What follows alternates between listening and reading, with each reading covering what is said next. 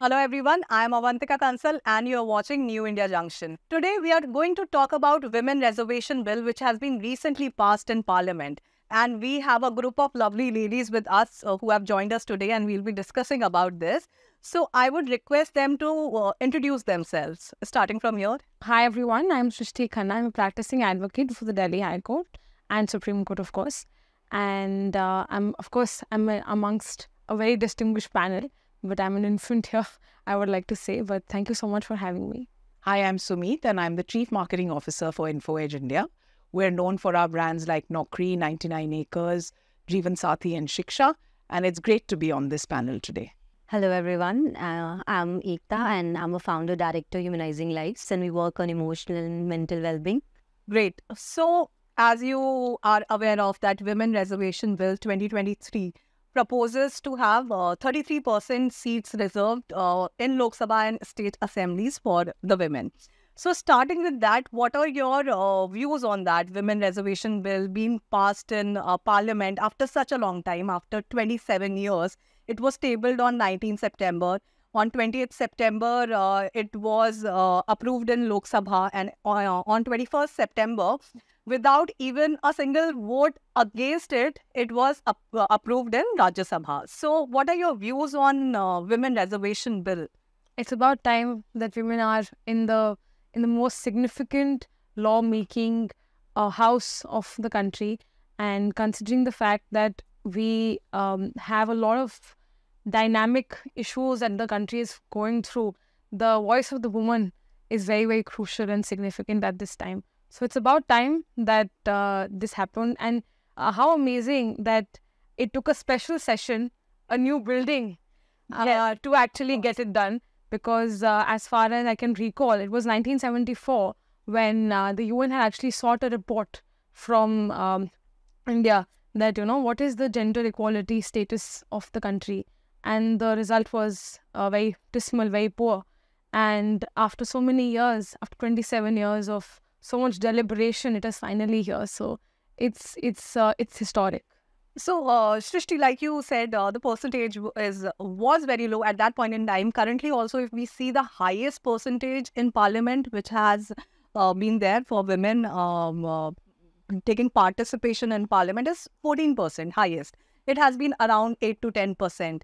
And also, we are compared with our neighboring countries like Pakistan, Sri Lanka, and they have more percentage of women in the Parliament representing.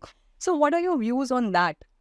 No, I think like Srishti said, it should have happened long time ago. I think so. We're already late, but thank God it's happened, So thankfully to the current regime that they've been able to manage, because I think we've had a lot of failed attempts. Yes. Couple of years, the bill has been tabled, but there's been opposition. So it's great to see that they've managed to kind of pass it without any opposition. And it's better late than never, right? And as you rightly said, I mean, if you take countries like Pakistan and Bangladesh, even these South Asian countries are at about 20%, 21% of women representation, which in any ways is low. But for a country like India, you would expect, which is so much progressive otherwise, and you would kind of expect this percentage to be much higher, right? So, I mean, thank God it's come. I think it's the most progressive bill which has ever come. Because, of course, we see India, we have a lot of women leaders. But to have a woman leaders in the parliament, who decide for you. Yeah. And you really don't want men to decide about your reproductive rights, your human rights, your safety, because they don't come from that experience to know what is right for you, right? It's only when women are there in the leadership space in that parliament, they'll be able to decide that what is right for you and how the bill should be made and what not to be made, what should be there, which is really helpful for us because there is a gender gap in the parliament. And a lot of times, that things decided for us is not what we want.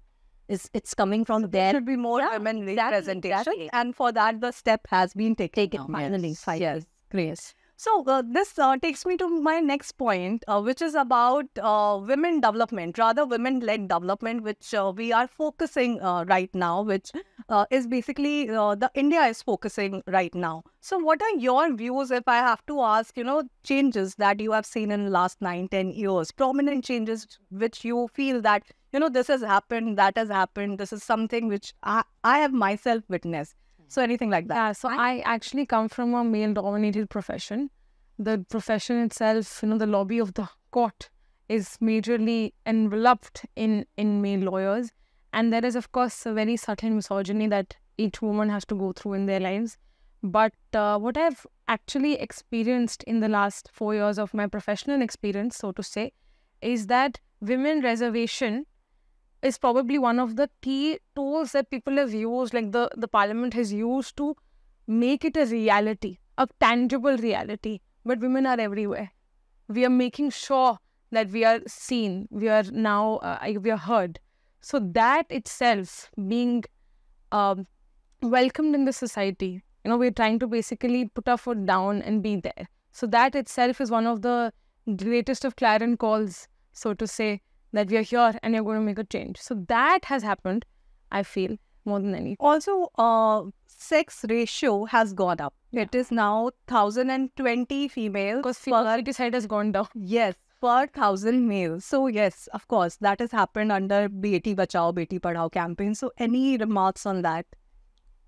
So, of course, if you see, as for the statistic also, nowadays women are more qualified, as compared to the male counterparts nowadays. Women are also making more bigger decisions. They're also entering into the more leadership areas, and a lot of the companies are also looking for women to join the leadership areas because they know women are multitasking and, the managerial skill which we learn from the very beginning, like, we're supposed to learn, manage house, look after the brother or, your parents, everything.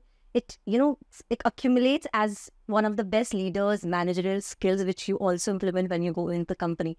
And, like you were saying about the development, one thing I really felt great was having a finance minister as a woman.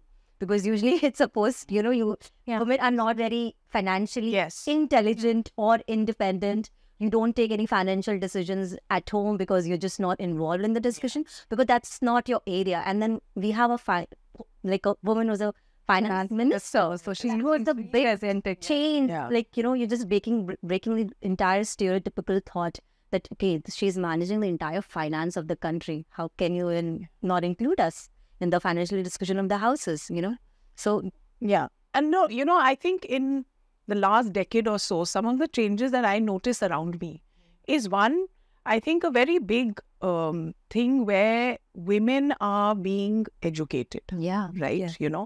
And, while in the metros, we live in these ivory walls and we think the world is the 2% of people that we interact with. If you really go to villages, and I belong to a village, so I do visit that village once in 2 years, sometimes once in a year. It is amazing to see how over the last 8 to 10 years, every girl is a graduate. Yeah, right? Absolutely. I think that is very empowering because everything starts with education. Empowerment will come if you're educated. You will ask for your rights. You will do better decision making if all this happens. So I feel at the grassroots level, a lot of that has happened. The other 2-3 things I think that the government has been able to do is tie up with, for example, there was that huge program called Google Internet Sathi, right? I was about to ask you about, how do you see digital India pitching to this kind of empowerment? So I think the government's trying to do that, right? I mean, because it's very important to do it at the grassroots levels. A lot of us are from the privileged classes. We go to the best schools. We go to the best universities. We can buy our iPads and iPhones as soon as a new version comes. But unless change is really made at the grassroots level, I don't think it'll really come up. So I kind of feel that the governments and the private sector, I see it as a great partnership because we've seen a lot of programs, where people are going to the grassroots level, to villages, to empower, to teach, to digitally make people, know things. And we're seeing it through the panchayats. We're seeing it, going to say, that was... Because while I was working with National Rights Commission, we've been to a lot of UP villages to look into it, like the women panchayat thing which came up. Yeah. Reserved seat, you have to have a women panchayat in the village. That has changed a lot of things. Women panchayat were more successful than the male panchayats. Corporate boards, I mean, the government has mandated now corporate boards to have women, right? Otherwise, it's very, women do bring in diversity, and I think we all acknowledge that, right? You bring in diversity. Most importantly, they also bring a lot of inclusivity, which you don't see otherwise. I mean, they would go to your home, have a cup of chai, which I saw while I was on my work, on the ground. They would visit your home, they'll sit, they'll have chat, they'll ask you, okay, you're fine, is Anganwadi working good? How many months are you pregnant? What is the due date? Look, small things. So just because of Women Panchayat, everything came up at a very right space, whether it's Anganwadi or whatever. So, like you mentioned, pregnancy, this reminds me of the maternity policy, which has changed from 12 weeks to 26 weeks. Not sure if any one of you, or maybe, anyone in your family probably has gone through that time when they had probably 12 weeks leave, because I've seen my friends, they had 12 weeks leave. Then did I. had 26 weeks leave, and the kind of relief they had. The judgments which are coming nowadays, being a lawyer was saying, like, so it's okay if a single mother can adopt a child, even during the cases like rapes, medical termination of pregnancy at certain week. I mean, we have such progressive judgments coming from even triple talaq. Yes, I mean that's a big one, right? And that also demonstrates inclusivity, because you're not because you're doing it especially for the women, maybe for the women, and also from a particular religious sect, which definitely required this as well, right? A lot of people that you talk to kind of we're finally entering the equitable ethos. Yeah, inclusive equitable ethos. Finally entering that. Also, there have been many other changes in NDA. I mean, it is the first batch of the cadets, women cadets, which has now been trained in NDA. So, any views on that?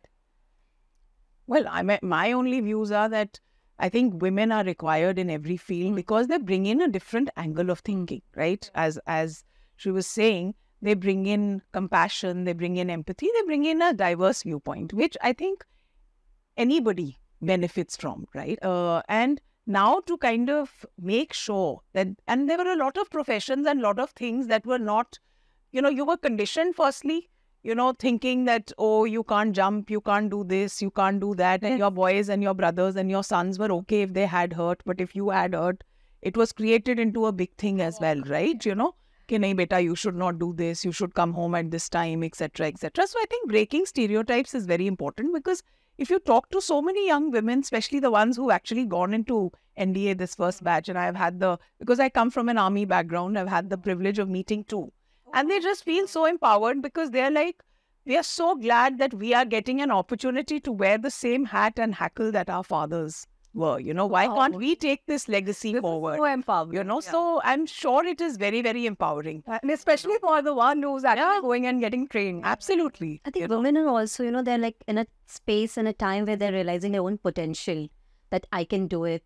And if somebody says you can't, then they definitely do it and show it that I can do it. I think women have recognized their potential for a long time. It's not that women are recognizing their potential in them. That's now coming to the fact that, we are very, very capable. And I think laws like this have to be passed, right? So that you slowly get women on, so that others can see that potential and acknowledge that potential. It makes it much easier also. But you have reservation bill is like, it's like that stone that you've carved. If there's a carving in the stone that, okay, like this is where we are and we are here to stay. Yeah, it's more like we go to make our own decisions now. We can now take our own decisions now. Yes, we are part of this. So, even we have president who is the youngest. And the young one, yes. And coming from a tribal background. Yeah.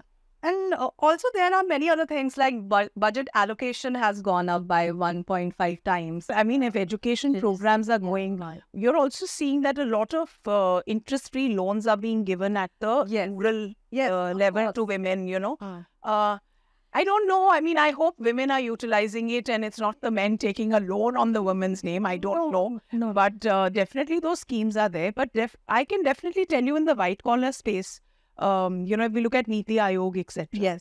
Which is giving a lot of boost to entrepreneurship. And very often women do feel that, enough VCs don't fund us, right? They kind of feel that. That doesn't mean that women ventures are not getting funded, but we have specialized funds now. We have the Startup India, under which till now 33,500 crore rupees have been given to women for a business starting from 10 lakhs to 1 crore. Yeah, which is great, right? Yes. Because financial aid is really important. The highest voters were also women. No, okay. Yeah. Also, how do you see digital India benefiting, maybe empowering women? YouTube. I mean, I've seen a lot of women, if you see Instagram, they're doing their cooking videos, they're running their cloud kitchen, their makeup tutorials. They all are earning money out of YouTube, Instagram, everything. And of course, the education has reached to your home. You don't need to go out of your home. There's so many websites. I think as women, we have an inherent skill set. Yeah.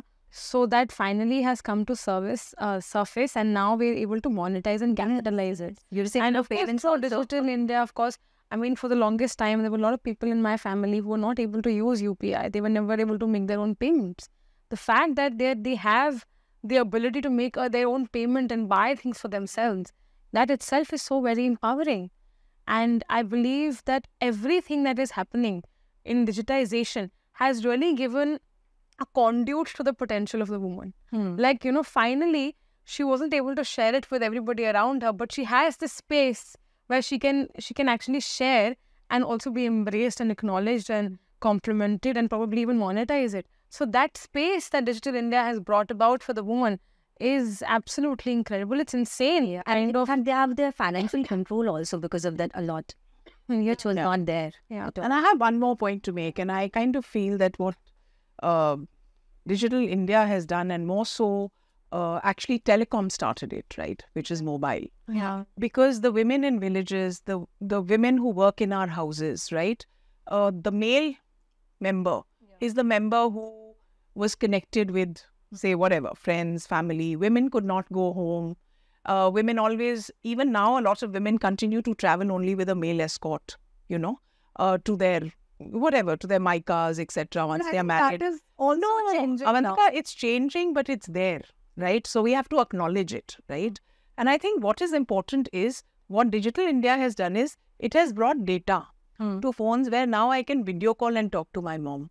I can video call and talk to my son who is maybe in Delhi working, and I'm sitting in a village somewhere in UP or Bihar or Northeast or wherever. I think that for a woman is also very empowering. Just pure pay communication, right? Because a woman, we were always empowered to communicate, right? But there were a lot of women who were not even allowed to communicate because there were no means of communication so easily, right? So besides from all this, which is, payments, etc. are great. But I think even that whole piece of letting somebody now, talk to somebody through technology, added to their empowerment. Steer back this conversation to the Women Reservation Bill. When women will actually come in the parliament and raise these issues, that is when we'll have progressive legislations. That is when we'll be able to have conversations, deliberations, debates on how we actually need to take action at the grassroots level. Right now, we are sitting and talking about how it is significantly changed over the course of the years. Imagine what lies ahead. Just imagine what lies ahead. Absolutely. Yeah? And of course, it's a far-fetched road right now also. So now that the bill was passed on the 20th of September. But considering the dynamics, the census and the delimitation, we are only looking at 26 or 29 when this will actually get implemented. So change travels at a snail's pace. But change is constant. It's constant. And the biggest thing is that it has been passed. So earlier what we saw in 2010, it was passed in Rajya Sabha, but it was kept hanging in Lok Sabha, never got approval, and it was then expired. So now at least it has been passed in both the houses, passed in Parliament. So at least it will definitely be. We know that it will come into execution. It's going to come, and I'm just looking at how bright the future is going to be. Yeah, that actually sounds so optimistic and so actually very bright. So anything else that you would like to add on, probably from regular lives that you have come across? Maybe not yours, maybe your kids' life, or your cousins, your friends, anyone else. So one thing that I must share actually is that I also do a lot of pro bono work with migrant and refugee women. And considering that their situations they're already very vulnerable, as people. So their situation becomes all the more difficult to fight. So it's very, very important that women are getting educated. Girls are finally taking a step for themselves, taking a stand for themselves. It's very, very important that women are aware of their rights. women are aware, they educate themselves of what the statute provides them. Not misuse them, but what the statute provides them. So of course there is a very thin line on use and abuse that is there, but that's a human dilemma that we all go through. But I believe understanding rights, understanding their enforceability, and winning in daily life. Yes. Not restricting ourselves because we're aware. We're aware of, what we can do, what kind of impact that we can create. It's insane when you come to terms with your potential. You can't unsee it. Once you see your potential, you really can't unsee it. Yeah, absolutely. Once you know something, it cannot be undone from your mind. Yeah. So I think educating oneself about the rights and I think that's about it. That's one concrete point that each one of us should work on. There are a lot of people who don't know what their rights are. Their legal awareness is not there. So I think coming from that standpoint, of course there are 10,000 more things that we can discuss, but one of them is this. I just feel that it's a pity that, even today in most parts of the world, actually, women need laws to be passed because the outside world is not ready to accept, as she was saying, that you have the potential, you have the decision-making power, etc., etc. And we've seen it, starting with corporate boards, as I was telling you. I think I feel that the bill is monumental because what women want eventually is not quota. Women know that they have potential. They want to progress because of the performance and the potential that they get, right? But you need to sensitize the men, right? You need to build an inclusive environment to even recognize that potential. And I think, therefore, it's very, very monumental and commendable. I think when it was passed even for corporate boards, it was commendable because there are so many women in corporate India, right, who would not go to board positions, right? But they would be performing very, very well. Till such regulations come in, you don't get avenues to then show your potential and for the world to start recognizing them. And as a woman, I kind of feel what you want is sensitization. A lot of us who are sitting here on this chair, those of us who are married, have to give a lot of credit to that for our spouses as well, right? Because we are supported with men who are all right for us to kind of go and have progressive careers. Similarly, men are supported by their spouses, right, who allow them to go. So I think that sensitization and mindset of acceptability and potential is very important. And these kind of things are extremely important for that to get recognized because first women need a platform where at least you can come, and demonstrate, right, your potential. Be part of, as she said, very important, laws and legislations. It's like now you don't have to at least fight for that right. You have that right and Absolutely. now you can unhindered go on your path without thinking, this also I have to do to reach there. So actually when we achieve something, we don't really define our worth. We actually realize our worth. Yes, exactly. Yeah. So women are finally realizing their worth. They're coming to terms with it. And now it's the world's time to, open their eyes and come to terms with it. I think that's... Yeah. What I have to say is, this bill has empowered, I'm sure, most of the women who are sitting in the drawing room and watching TV. Because finally they can feel that, okay, my representation is there. Who's going to talk about me. Who's going to put my point on the table. Before it was not there, actually. So it's not just empowerment for those percentage of women who are sitting in the parliament. It's empowerment for the women at large who's sitting in the drawing room, or someone who's cooking in the kitchen, or somebody who's just doing any random work, or maybe for you and for all of us. Because as we don't have that space, to go and talk. We will be represented. We are being represented. That there's someone standing there who's talking about our rights, what we need and how we need. So that's empowering not just for those quota of percentage of women sitting in the parliament, but it's empowering for women at large, for everybody. So that's the beauty of this bill, I think. I can just say more to women power, I would say this is beautiful, it's momentous, and it's actually, we are really fortunate that these things are happening, but we still have a long way to go. We should not just be happy at oh wow, there's too many things. Yeah. That's just the beginning. The journey is started. Journey has started one step at a time. Yeah. And we women are never satisfied with such small things. So I think we have more and more. There are so many policies, so many schemes which are implemented on the ground level. Like there is Ujjwala Yojana, where women and the backward people who don't have gas cylinders, they have been provided gas cylinders. Then there is Swachh Abhiyan. You guys might be aware of what such a Abhiyan. Yes. We've gone to insect toilets also in NHRC. Yes, so Swachh Abhiyan is there, and almost more than 11 crore families have been benefited out Yeah, of it. but there's a lot of banking schemes also, for Like there is Sukanya Kanya Samriddhi and all that happened. and also Mahila Savings Scheme, which came in this budget only, which till now is the most successful, where you have to deposit a minimum and maximum amount, but the rate of interest is highest in that. So they are Finally working towards realizing the sustainable development goals of gender equality. Yes. I believe that is what we're doing now. Yeah. We're taking baby steps, we're walking towards it, and now I think what used to be a far-fetched goal for a lot of people when you used to study, we're never going to get equal pay for equal work. We're never going to get that. We always used to think to ourselves, just to dream was to gaslight ourselves. No, you can't. Why you were in college? Yeah. Okay. So I believe that doing these, these campaigns, these schemes are like those stepping stones towards actually coming on the world platform, because people are looking at India.